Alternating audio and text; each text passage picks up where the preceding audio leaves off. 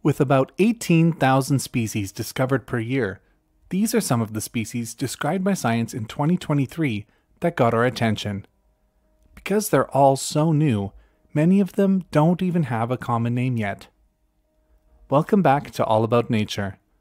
On my channel, I try to bring nature-related content that's both educational and entertaining. If you like this kind of content, then please consider liking the video, leaving a comment, or even subscribing to the channel. I really appreciate your support.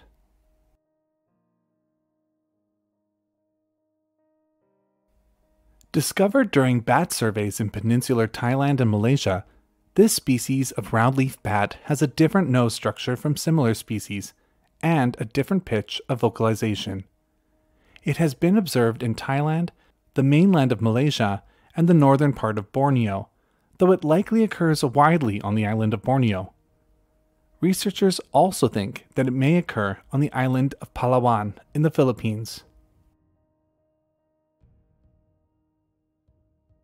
5 new species of snail-eating snakes were described from surveys in Panama and Colombia. This tree-dwelling species was named in honor of the actor Leonardo Dicaprio, thanks to his extensive work in bringing awareness to conservation. The species is known from 16 localities in Panama and Colombia. One of the localities is at a much higher elevation and has a different scale pattern. After genetic research is complete, it may turn out to be yet a new species. On the eastern slopes of the Ecuadorian Andes, a new species of stream frog was discovered. This species of stream frog has only ever been found once, and it was enough for researchers to name it as a new species due to its unique coloration, which is unlike any other species of stream frog. Its species name, tolkieni, is in honor of the author J.R.R. Tolkien, as its color evokes the magnificent creatures that seem to only exist in fantasy worlds.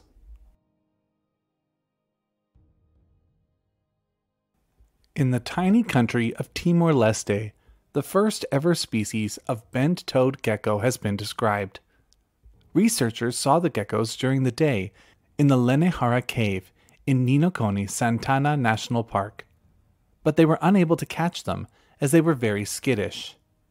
They returned at night and managed to catch 10, eventually describing the new species.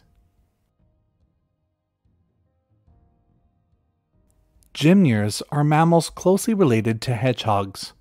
They're also called hairy hedgehogs or moonrats. This species was described from the mountains of eastern Mindanao, where no scientific survey for mammals had ever been done before. It was given the epithet intermedia because its size falls in the middle of the species within its genus. Discovered in the northeastern Indian state of Mizoram, the Mizoram parachute gecko is one of now 14 known species of parachute gecko. It was discovered in trees close to human dwellings. Parachute geckos have enlarged skin flaps that allow them to camouflage against trees or glide between them. This new species of orb weaver was found in Tasmania.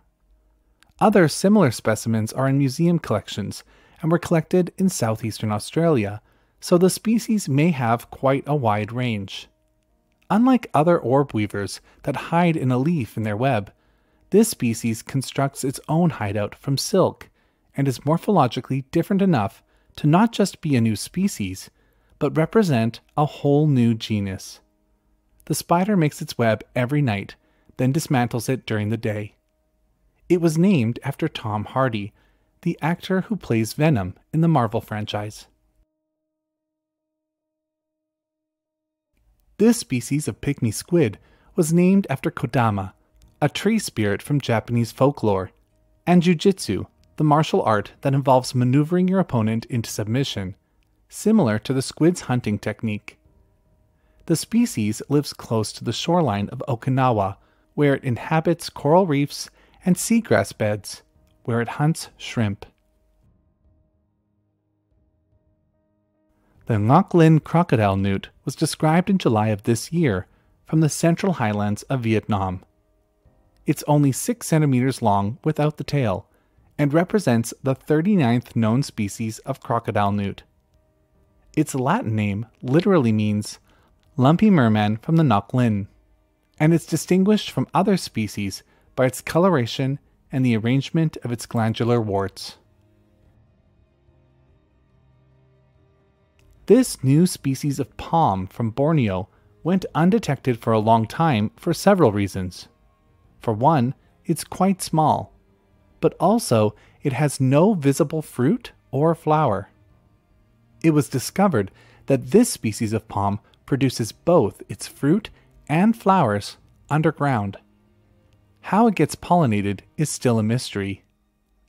The main distributor of the seeds is the bearded pig, which loves to dig up the palm's bright red fruit.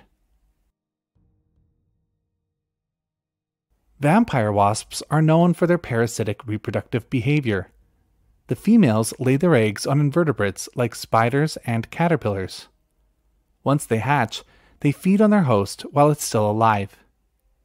Near Iquitos, Peru, a new species was described this year that looks interesting. It almost seems to be smiling. Its Latin name means big-headed japa of the Amazon. Paleontologists dug up some Abelisaur fossils this year in Morocco.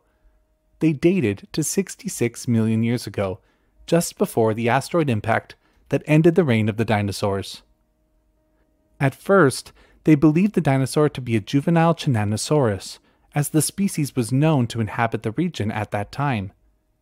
But after closer examination, they realized the fossil had markings of fully developed adult bones. It turned out that they had the fossils of not just one, but 2 new species of Abelisaur dinosaurs. This small species of anemone is from the Gulf of Mexico. It's quite small and hides in the crevices of rocks. Interestingly, this species has been known about by divers and aquarists for decades, but it lacked any formal description or taxonomic classification. This year, it was given the Latin name of Balactic lux, and the species has finally been formally described. Nautilus are some of the earliest animals from the fossil record, with species known from as much as 500 million years ago. They are the only living cephalopods with an externalized bony structure. Before this year, 4 species were known, but in 2023, scientists nearly doubled the number of known species when they described 3 new species found off the coasts of 3 different islands in the South Pacific: Vanuatu, American Samoa, and Viti Levu, Fiji.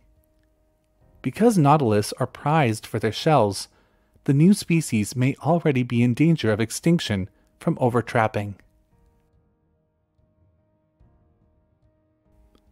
This year, a new species of giant crab spider, also known as huntsman, was described in the northern Amazon of Ecuador.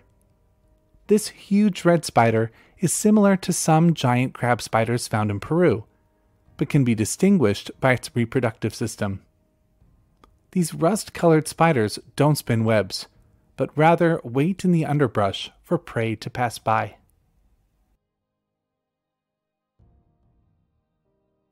When the tide split open some boulders in the Moeraki Formation of New Zealand, scientists were surprised to find a new species of ancient giant penguin. Another species in the genus Kumimanu had been named in late 2017, but this was a new species. Kumimanu fordyceae is the largest known species of extinct penguin, likely weighing up to 160 kilograms and standing 1.6 meters tall. They probably had very similar lifestyles to modern penguins, though they were able to consume much larger prey. This species of catfish was described this year from Kerala, India. It's air-breathing and subterranean, living in underground water channels and wells. But what really makes it unique is its lack of eyes and its red coloration. Scientists believe that the diversity of subterranean species is highly underestimated, and many more species are waiting to be found. Skin-axe tree frogs are among the most diverse clades of neotropical amphibians, with nearly 130 recognized species. In the Amazonian lowlands of central Peru, this new species was described off of only 2 males that were collected. They have cryptic coloration with bright orange blotches and spots on their groins, posterior surface of the thighs, and shanks. They differ from other skin-axe tree frogs by having a more rounded head that lacks the proboscis other species have. Their habitat is currently threatened by wildfires, and its Latin name means groins of fire. Harrison Ford's slender snake was discovered in Otishi National Park in the Peruvian highlands. Only one was found, and it was named after the actor to honor his environmental advocacy. The specimen that was found measured just over 40 centimeters in length and was a pale yellow color with black stripes. Harrison Ford also has a spider and an ant named after him. Basilosaurids are a family of extinct cetacean, unlike any living marine mammal today. They had serpentine bodies and small hind limbs. A new species was described in Peru this year that was particularly unique. It was described off of 18 fossilized bones, mostly vertebrae and ribs, and scientists noticed that the bones were particularly dense. They believed that this new species likely relied on being heavier in order to remain underwater, much like a manatee or dugong. Scientists estimate that it weighed at least 85 tons, making it heavier than any terrestrial animal that has ever lived. They also estimate that it could have weighed as much as 340 tons, making it twice the weight of the blue whale, and the heaviest known animal to have ever existed. The Yupi Chena butterflies are found primarily in the lowlands of tropical North and South America. The majority of the species are hard to distinguish, with most having brown wings and yellow spots on their underwings. They're one of the hardest groups of butterflies to classify, as they're all so similar. As genetic testing has improved, scientists have finally been able to sort the different species out. This year, a new genus was established, named after the J.R.R. Tolkien villain, Sauron. 2 species have been placed into the Saurona genus, but scientists believe that there are likely many more to be described. There were 8 known species of pangolin, but this year, scientists have discovered a 9th species. Pangolins are among the most trafficked animals on Earth. Their scales and claws are used in China for traditional medicine. Over the past few years, researchers have been identifying seized animals genetically to see which species are being targeted. They were surprised when a set of 27 scales and claws showed significant genetic differences from the existing known species. Given the name Manis mysteria, this species is of unknown origin, though it's most closely related to the Asian pangolins, and is believed to be from Southeast Asia. It's likely nearly physically identical to other species, explaining why it hasn't been described until now. Ladies' tresses orchids are a common sight around Tokyo. These flowers have long, spiraled flower stalks that look like flowing locks of hair. But researchers noticed that some flowered a month earlier than others. They took a closer look at the floral structure and examined their DNA and realized that what they all assumed to be one species of orchid was actually 2 very similar species. The Hachijajima lady's tresses orchid is less abundant, but still common throughout the city.